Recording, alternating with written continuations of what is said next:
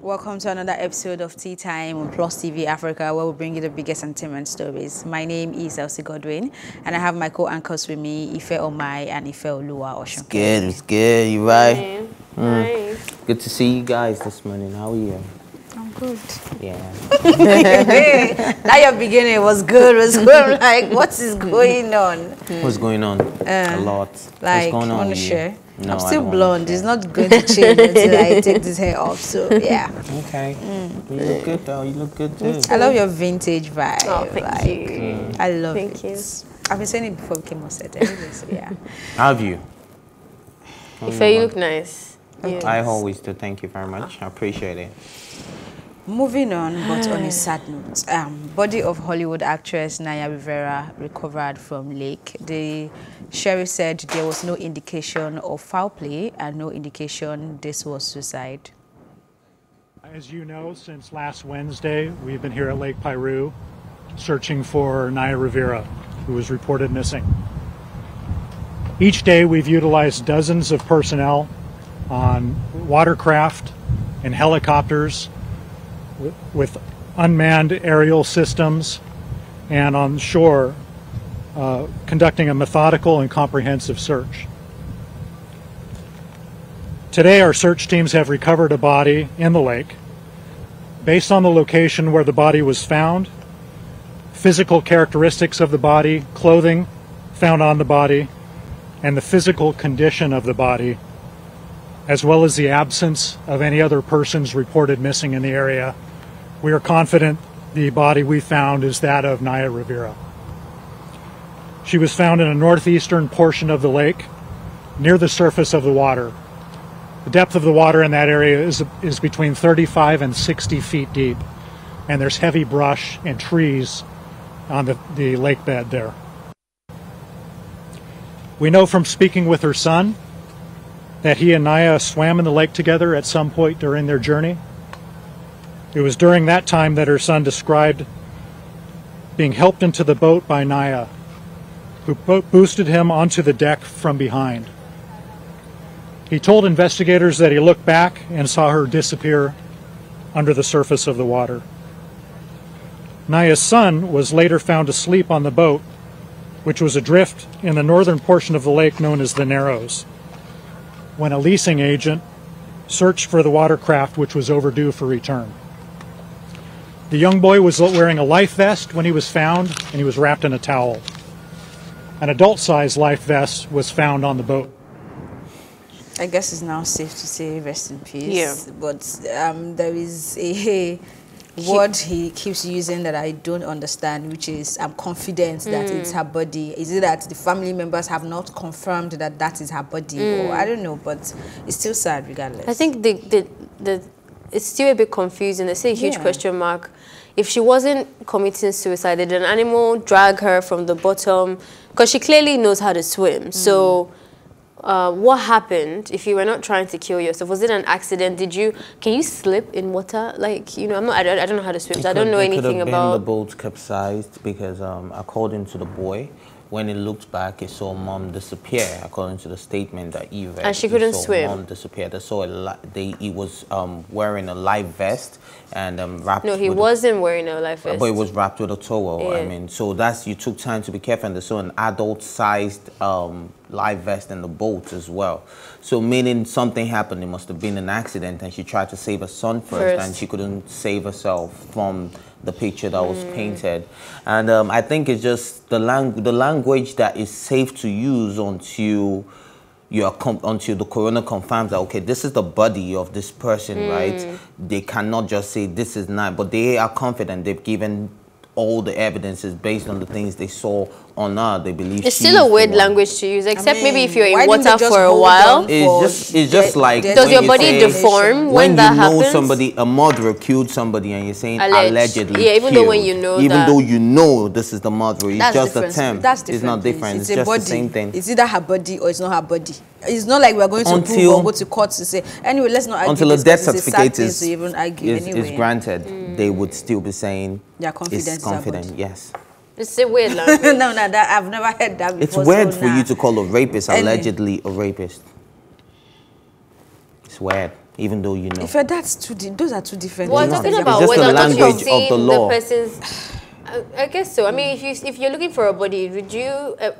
honestly, do you hear people say, oh yeah, we found the body, but we're not confident that it's not the body? Like, have you ever heard that? I've never heard them say they're not confident about a body that had been discovered. So when you now say that they are confident about a body, it's if like, a body is burnt and they were looking for somebody, that's what I was asking. and there Does was water no deform your recognition, face? of course Like, it if does. maybe her face was this weird. Okay, moving on. I think this is a good submission. It says we need to have a law that requires all governments complete projects started by their predecessors. We've got too many uncompleted projects wasting away because of petty party politics. And this is coming from Lydia Fosson. And of course, she's talking about Ghana, but I think this also works here as well. But I would also not act like I did not notice that this administration actually carried on what the other administration was doing, which is why the conversation on social media usually comes up when they commission a project or say they are done, and then people say you just finished what good luck started, you know. So I think this administration, that's in the presidential level now, actually did a continuity in their plans to at least carry on the good work, or the little good work they at least agreed that was there in the previous administration. It's interesting you say that, because some people argue opposite, that since Buhari came, he really changed a lot of things. But I guess I like the word that used presidential, but because the people that I'm talking about are definitely not presidential. But you see that they complained about not having the same flow of money. Like, I've heard that a lot in a lot of spaces, that, you know, he really changed a lot of things. So I'm guessing, you know, there'll always be two sides. Of course, the flow of money is different from projects carrying on. You know how, you know, the flow of money is just flowing and the project is not being done. I think that's where that conversation comes in. So you cannot just get that money if there's no project for you to handle. It's like what he's even doing with the refinery. There's going to be a lot of policing. Like the policies that I'm reading, I'm like, people are not going to like this, because there's not a lot of loose money like before. But anyway, to this lady's conversation, I think it's really important that we have like implementation plans. I've noticed even continuity. I've noticed that here the problem isn't that we like ideas or we like innovation at all. Even these old people that are ruling us, they are not completely, you know, empty upstairs, but I think the problem is continuing, like implementing it, making it sustainable. I don't think we have that as a culture. Even the way we handle ourselves, we don't really treat people in a way that you want it to last longer, or you want it to, you're thinking of like the future and stuff. We do that with our roads, we do that with how we eat, we do like, it's a very Nigerian thing, and I think that that's a very serious problem, and I've just seen it in the government aspect. So yeah, this is something that obviously we need to really start to talk about. Maybe they need to make like another type of body that just covers implementation of innovations. I think the problem stems from not sharing the same vision when we are appointing our leaders, because not necessarily we have to, but when you all come together for a common goal, for us to achieve a common good for the people, you would see the need why you should complete a project and not put petty politics into the good of the people. So if you know that a road got started with a previous administration, and because that road leads to a lot of places, and you know, because that road is incomplete, it causes a lot of traffic in that area, it causes flooding, but because of petty politics, you will say, because it's my predecessor, I'm not going to do it. Then that's just completely stupid. So I think we should all have a common goal, common vision, and have the good of the people at heart when we want to get into power. So don't put politics into it. So I like how Lydia put it. She was so articulate, she put it right, she was spot on, and she ended it correctly, because she mentioned the petty, because a lot of people would have wondered, like, okay, it's not really his duty, but he said don't put petty politics, because we know politics is a dirty game. And okay, but to bring the conversation even to a more, not because it sounds very ideal, and I agree with it, but on a more realistic basis, do you think that politics will ever work without being petty? Like, do you think it's genuinely possible? No, I think they can still be petty, and do the job. It's the good of the people that matters. Entertain us anyway, because I'm being entertained sometimes when they start their pettiness, but you can be petty and get the job done. Okay, so because you also have to understand that this pettiness is coming as a means of still holding on to power. They're not just petty because they want to be like, if I make this party look bad, then they want to vote my party. Like, it's all strategic in a way. So do you think that why he said our vision has to be one? We need to understand that we want to move from point A to point B, and this understanding has to start from the bottom to the top. So now we can easily call politicians and co, but I wanted to say maybe we should divert it to the contractors, but at the same time they are still the contractors and the politicians. So if you have been commissioned to do a project, I believe that commission is commissioned. It's not like they're going to recommission it. So maybe where the problem comes is how the money is being disbursed and how the job is being monitored. So it is now necessary for the incoming or the new administration to ensure that whatever amount or necessary amounts that is supposed to be disbursed is disbursed, and also the follow-up to ensure that these contractors get their jobs done. And also corruption, because when we're speaking of the contractors, when we're speaking of the contractors as well, they take a lot of money, but somebody will come to the back door, okay, we're giving you $50 billion to get this road done, but you can just use 20 billion and let's share 30 billion. So I think all of them too need to be upright and do their work right.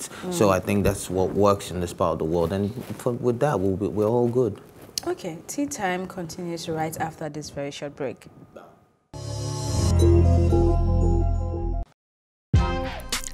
Welcome to Tea Time on Plus TV Africa, where we bring you the biggest entertainment stories and, of course, analyze them for you. You can have both parents and still end up as a useless child. I see them every day.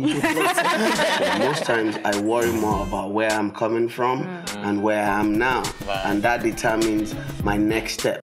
Why are you sounding like Alibaba now? Plus TV Africa, we're feeling good. No time to dull, everybody feeling alright.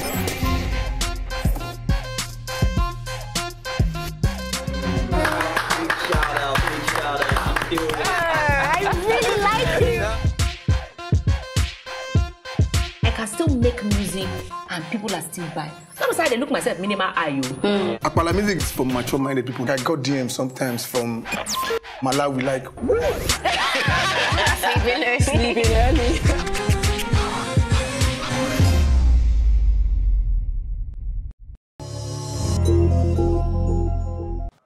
Welcome back. This is still Tea Time on Plus TV Africa. Ghanaian British music producer and DJ Juls has been invited to join the Recording Academy's class of 2020. A statement by the Grammy Academy says the class was selected by a committee of industry peers based on exceptional contributions to the music community. The members are to help, quote, build a better and more inspiring world for music and its makers, end of quote. The invited individuals have up to September 15, 2020 to accept the invitation to be part of the activities lined up in the run-up to 2021 Grammy Awards. Jules, baby, Jules. Like I said, we have slept on Jules for a long time. Really I feel ashamed that I actually paid attention to him when I heard Cake. I love that song. Like, I love that song. I've done a lot of videos with it, so this is well deserving. Like, he has, and I think this also brings to light what I usually say about the entertainment industry and how they make it seem like you have to be, if you are not part of their big names, Davido, Wizkid, Burna Boy, you're not making a wave or you're not making money, your life is not as perfect. I don't think that's where it ends or even where it starts. Music business is actually broad, and your talent still speaks for you when as long as you get the business part right as well. That's exactly what I noticed as well, looking at this story, that sometimes, and that's why it's really good, really, really good sometimes to keep your head down. I know, you're supposed to keep your head up, but keeping your head down in the regard of not allowing distractions or comparisons to get in your way. Just do your thing. Doesn't matter if you have just 5,000 following or whatever. Because I know this even on social media, he's not that known. He's not that known. He's never really been on the news. He's never. So I'm sure there's people saying, or people who have seen finish, like, you're not even that big and stuff. It's really encouraging to me, especially if for people who are on a journey or have a dream that you feel like other people are making wave more than you. And people who are not in the social media noise. Yes. Like, some people make you feel like if you're not in that there, space, you're not making anything good for your life. And and so what stood out for me also was that somebody is watching. And I even for myself and my journey, I was thinking, for all you know, maybe you don't have that much clout as you, like your competition or whatever, but somebody could be watching. So even if you're not getting those obvious attention now, just keep at it, because as I was listening to his music as well, I noticed that he does put a lot of effort into his thing, despite the fact that he wasn't getting any clout, despite the fact that he wasn't trending on Twitter and everyone was saying well done guy. He was still keeping the same standard of good music back to back and being diligent and stuff. So kudos to him, really. Juls is one of those talented producers that just comes up with this African sound that you can't miss it. So when you hear a Juls sound, you just know it's Juls. So he's one of those guys that you can't take away the talent. You know he's there. You know he knows what he's doing. This is not copy and paste. This is originality, authenticity. And that's one thing that a lot of people, especially the international audience, will be looking out for. What sound is original? Does this sound like something we've heard before? But Juls definitely doesn't sound like that. So I'm really excited about this, because living in Ghana, I heard a lot of Juls produce sound. Not even the popular ones that people are screaming about now, like with Mr. Easy, because I think everybody started noticing Juls from Mr. Easy, you know. He had a song with One Day Cold too. Yeah, but I'm saying Mr. Easy, you know, talking from days of Skin Tight. And I got day body like Skin Tight. And I got day by your side. You know that tune, right? That was Juls and Mr. Easy. So that was when people started noticing this guy. But think about it. Since then up to now, the guy has just been churning out big tunes, and you can't just take that away from him. So big shout out to Juls, and I'm really excited about this. And I like the objectives of what this body is for. You know, making African music go global, let people see us differently. Let's reshape it, let's remake it, let's let it be known. They should not whitewash it. Obviously, we know it's not going to be 100 like they say, but we can only hope at least this is a step in the right direction. There's a lot of people that I'm going in that movement of even the Alte vibes. I know people are going to come for me for this one, but even the Alte vibes sometimes, I feel like at first it was like a fusion of African music and the alternative vibe that's going on globally, but slowly and surely it's beginning to look like the more successful you are at really copying the white, you know, type of music, and then using it in a Nigerian accent, that you've made something. So I'm really not feeling that type of movement, and I hope that this is not one of those things that would then find its way, because it's very subtle how neocolonialism works. You know, it's not, they're not flogging us, but they are still in a way, you know, pushing the idea of like the music and stuff. So I'm hoping that it's really just a genuinely open space for people to be creative and use the influence that they have, which is Nigeria, and put that into music. Not that you want to teach me how to be like you. So but let's see. Okay, shout out to Juls, Ghana, baby, Juls. Yeah, this is amazing. Okay, moving on. Being sexy should be a thing between a man and his woman in private. It is wrong for a woman to flaunt her endowments because it can attract the wrong set of people like rapists. Thank you very much for reading. This is coming from Nollywood actress and producer Judith Neji. Thank you very much for reading that line, because if it was it's like if it has planned this speech, go ahead. Thank you very much for reading that line. Thank you very much. I want to thank my fans. Oh God Almighty, my mom. Shout out to you. Thank you very much for reading that line. Because how can you say, even if a woman is naked, it's not an excuse for rape.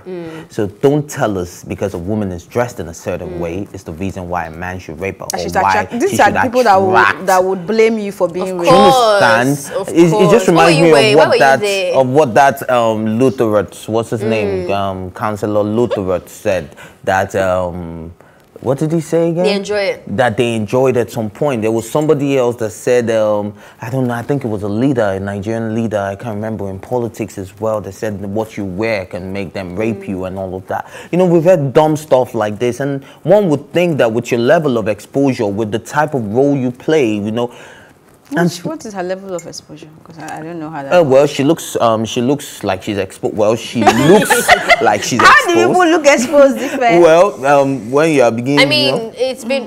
I don't want to throw away the idea of the fact that your body can, you know, like if you're dressed exposed and everything, that you're more visible to somebody who's raping, not because they didn't already have the rapist, whatever. I've always had that honest conversation. Anybody, come for me. no, that's wrong. Anybody that's the wrong visible. I'm not saying that you even are the a child that was raped. Of course. What was a 3-month-old baby wearing? Of course, I'm not listening, guys. Okay, I'm not saying that it is your fault, but it has been proven that you are more. That is a stupid proof. It's proof. It's stupid. Whether it is proof, guys. It's something that we're fighting to throw away. I'm not saying that I'm blaming the person that for dressing like that. Saying? Even if the person was clothed, I'm saying it has been proven that you are more visible to a rapist based on what you wear. Full stop. You can argue that, but that's not the conversation of now saying that we should now take the burden of your sickness and then change how I dress. But let's be real. If you're looking at facts, that's just facts. Anyway, my point is not facts. It is. Show me where that. Okay, where can you show me? Yeah, I don't mind. Maybe in the next episode you you have to show us where that is. But now that is very wrong. Like it is. That is absolutely wrong. I'm not saying that that's the reason why people get raped. I'm saying that it gives you more exposure. You cannot deny. So you are saying now that we can actually move the rape conversation and start telling people, exactly what I'm saying. That we should not move the rape conversation. But that's what you're doing. No, because you are giving credence to what she has said. No. So if that is a fact, like you have said, and there is proof to it, then maybe we all should just start wearing hijab. So because I have a nice house, don't forget that 3 months, you don't go far. Because I have a nice house and then the robber comes and robs me, I'm not saying that. What happens to the man in Ajegunle that gets robbed as well? But the person that has a nice house knows that they're more susceptible to being robbed. Let's have a real conversation. Anyway, sick people don't have a reason for being sick. It's okay if you don't have to accept that. I read the whole interview actually, and she obviously is from a different circle and space and breathing the different oxygen. I don't agree to her mindset. I don't agree to the fact that you can't own your sexuality and you can't wear whatever. If I'm going to wear clothes that are revealing, I do practice more safety than I would if I was wearing a hijab. Like, call me whatever, but I'm not about to use my safety and my life to prove. I'm not about to use my safety and my life to prove this conversation a point would have been about more why comfortable if the word rapist wasn't in it and we're talking about something else. But the fact that we're talking about a rapist, me as soon as she made that. Do you understand that? She lost me. Anyway, let's move on. She lost every other thing that she could have said that made sense was defeated from that it night. didn't make sense. You can dress up when you want to dress up. I flaunt my endowments when I want to flaunt it and how I want to flaunt it. And I don't think it has to be restricted, which is what she's saying. She's saying it has to be between a man and a woman in private. So it's only when you're at home you can dress. So if you're single, you should never ever experience or enjoy your endowments. That's what that means. Yeah. Don't show your curves. Where Miriam Akar. What's Miriam Akar? I would say be guided when you're doing all those things. If you want to go and wear skimpy and you want to walk in Oshodi market, when you know that there are sick people there and you're in a country that doesn't have accountability, don't use your safety to prove a point. But I don't think this lady is talking about Oshodi. I think she was tilting more to social media flaunting and not even on the way. But anyway, the time is up. Let's just go, and of course we'll be right back on the next episode to have more conversation. Join the conversation on social media with the hashtag Tea Time or tweet at us at Plus TV Africa. Remember, you can catch up on this episode and all our exclusive content by subscribing to our YouTube channel at Plus TV Africa. Also send your opinions via WhatsApp to 09060005719. My thank you as always to go to my amazing co-anchors Ife Omai and Ife Oluwa. That's me. And the entire production team. Thank you for watching Plus TV Africa's Tea Time. My name remains Elsie Godwin. Please do stay safe.